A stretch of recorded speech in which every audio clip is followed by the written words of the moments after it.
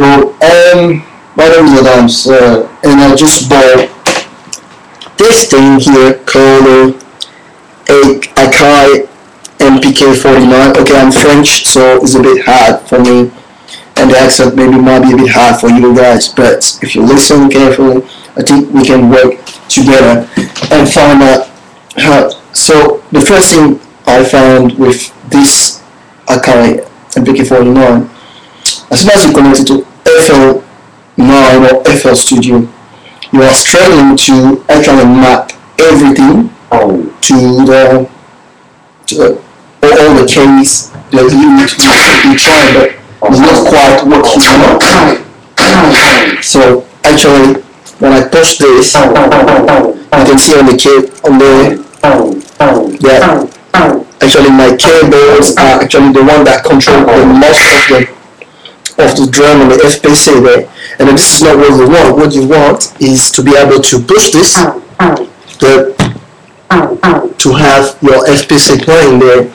But it wasn't like that at the beginning with me, and I'm still looking to find out the right solution for all this problem with the Akai MPK49. And I've been on YouTube, and there was so much bullshit that one guy was saying that he made a preset called FLstudio, blah blah blah, that he got so much view about that he got a preset that fixed the whole thing. Well, I found the same preset on the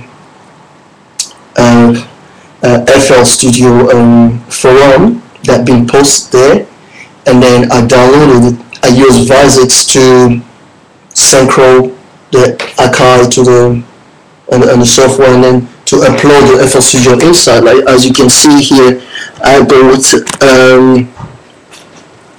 when I come into presets, you can see the word FLstudio.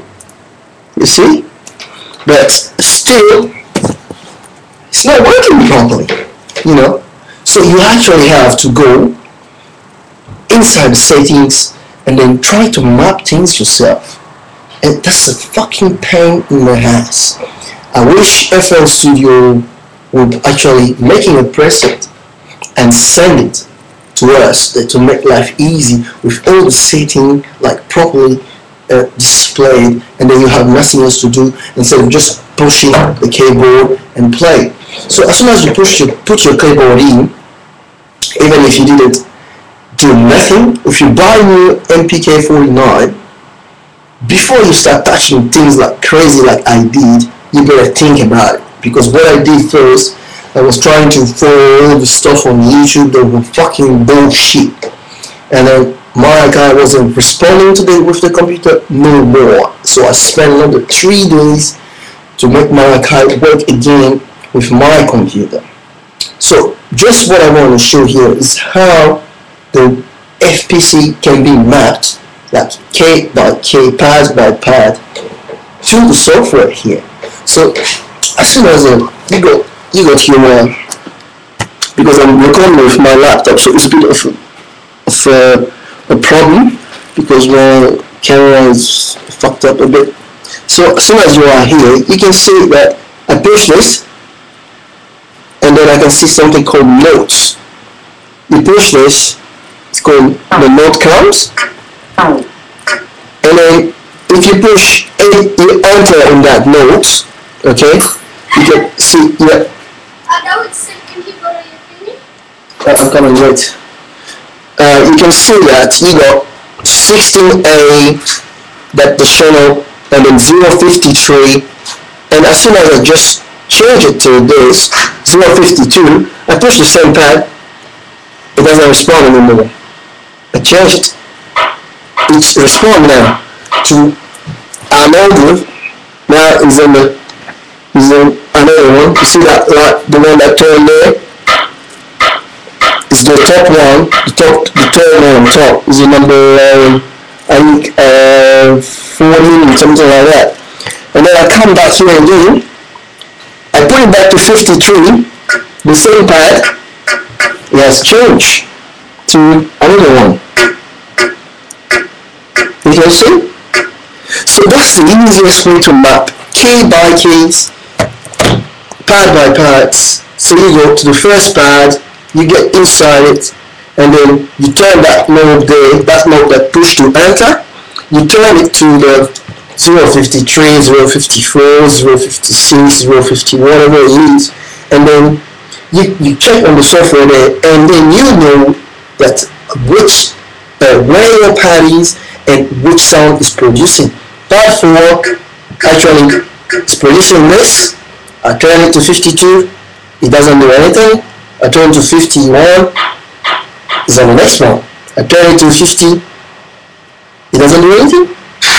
49 is the last one on top. And going again to the 48 is the one at the bottom, you can see it, and I turn it there to 47 is the next one. So if you do this, you choose any one, pad A, you want the sound that you want, you can drag and drop it in, you can empty it first, and you drag your sample, you put it in, and then you push A until you match that thing, and then you go to the next one. But as soon as you finish, don't forget to push enter and save, because the enter will save it. So push enter and you go to pad 2, and then you map it with that knob again, you map it, and then that's the simplest way you can do to map all your pads, and then you can produce the sound you want. But as soon as they map, as soon as you change to actually we are on floor tom on the FPC, blah blah, and then if you change it, maybe you might have to map it again, because the preset is not saved, the preset is not that kind of, as soon as you turn it off, every time when I come, I have to restart it. So I don't know why, but that's just the way it is, and I take it like that. So it takes a bit of the piece out of me, but well, I have no choice. So I hope that helped some people and make it simple, because there's so much bullshit on YouTube. And also, if you put your cable and doesn't work, just unplug it, plug it back, unplug it and plug it back, and that's sometimes work. Mine doesn't work straightforward. So what I do, I put the U control first, and then zoom. As soon as I touch the knob, and then I can see it control the software. I put my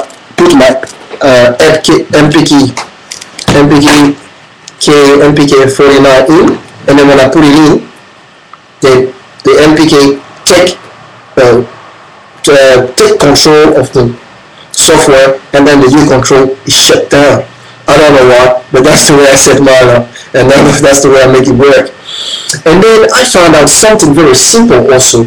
I mean, you can see that the record button there is off, but I push rec. Now you can see that red dot there is on. Okay, but when you put the software on devices, you can't control that the red button. You can't it doesn't work. You have to go to the setting and put MCC plus control. You don't leave it on MCC. If it's only on MCC, it won't work. It won't control the red button. Play work. See, play work and stop work. Everything is working perfect. And your transport, you go to transport and you put MCC/MIDI to have your red button that be able to control it. If it's not on that, it won't work. Okay. This is what I want to say, because now I push the red, it works. When I change it to MIDI only, it doesn't work. You see, it doesn't turn on. I put it to MCC only, it works. Okay, I go MIDI, it doesn't work. MCC /MIDI, it works.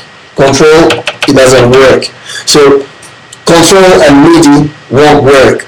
MCC works sometimes and doesn't work. So I keep mine on MCC/MIDI, and then I got more chance to have more control with the keyboard and stuff. Aggregator and all the stuff that will work. So anyway, if you have any question, if I find something else, I will put it. If I didn't explain well, I'm sorry, because I'm French, so I'm trying to speak in English. That is not a very easy language for me sometimes. So enjoy, and I hope that the FPC pads can be mapped easy the way I said. Cheers, guys. Have a happy new year. See ya.